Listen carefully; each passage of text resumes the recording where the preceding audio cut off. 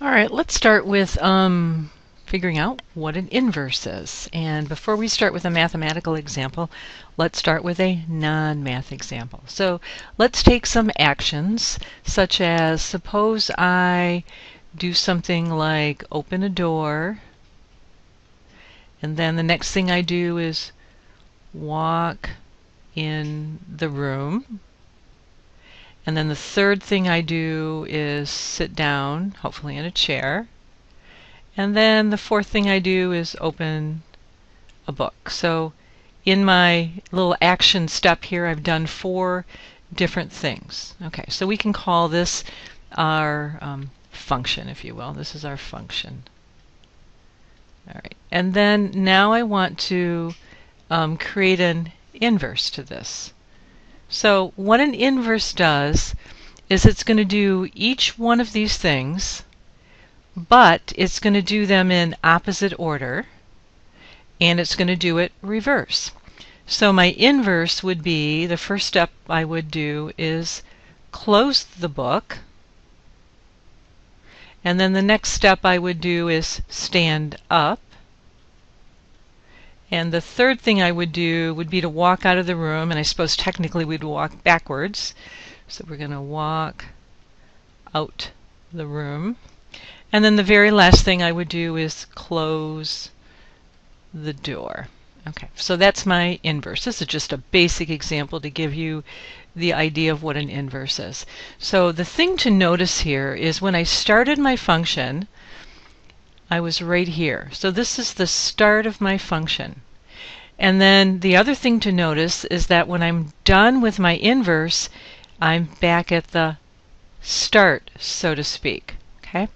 So the inverse not only undid all of these different things that I did, but it took me back to the beginning.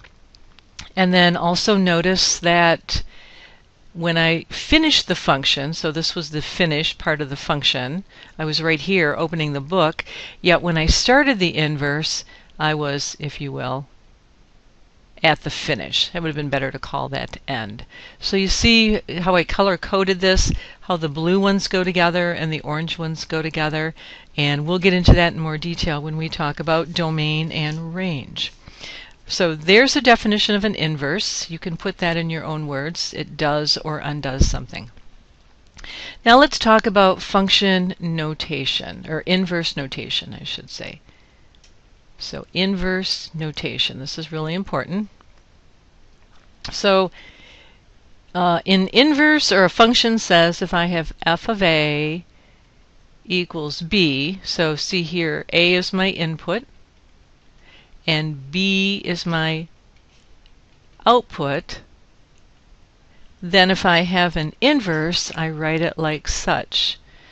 So let me get rid of that. So I write it as f -1, that means the inverse, b equals a. So see how the output of the function became the input of the inverse, and the input of the function becomes the output of the inverse. Okay, and then I also want you to note this little -1 up here. That's the function inverse. And then let's also say, note that this notation, like this, does not mean 1 over f of x. That's not what that means. In inverse notation, it deals with an inverse of a function. It does not mean a reciprocal. So in other words, you cannot on your calculator hit that little -1 button and find an inverse. That is not what we're going to do here. So that's not inverse notation. All right, let's do an example, basic example. All right, so we want to find an inverse. Here's a simple function, 3x. Step 1, I'm going to switch this out of function notation into y equals. Makes it a little easier to work with. So that was step 1. Let's make a little 1 over here. Step 2, I'm going to switch the x and the y. Step 3, I'm going to solve for y. So I'm going to do that by dividing by 3. Let me flip that around at the same time. And then step 4, I'm going to rewrite this with my function notation. X over 3. And that is the inverse. So notice in the original equation here I multiplied by 3, and in the inverse I am dividing by 3. Let's do a check and see how this works. So this is our first check, our first style of checking. Okay, so I'm going to take my original function and I'm going to put 4 in. So 4 is my input, and when I put 4 in, 3 times 4 equals 12. So the input is 4 and the output is 12. Now let's do this with our inverse. So here's our inverse, and so I want to put in my inverse 12. So I have x over 3. So 12 over 3 equals 4. And let me get the right color here. So here's my output. And of course that matched the input of the original function. And let's just denote our input of the inverse, which matched the original output. See how they match each other? Okay, so those two go together and the input outputs go together. So this is our first check, is to put in an input, get out an output of the function, take that output of the function into the inverse, and you should get the original input. That's our first check. Let's do another check.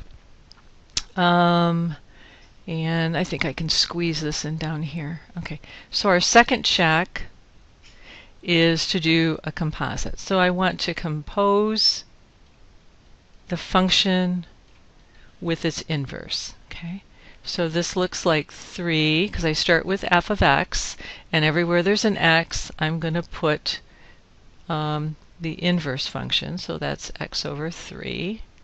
And when I simplify that, I get x. Let's also compose the inverse with the function. So that's going to look like 3x over 3, because this is the inverse part.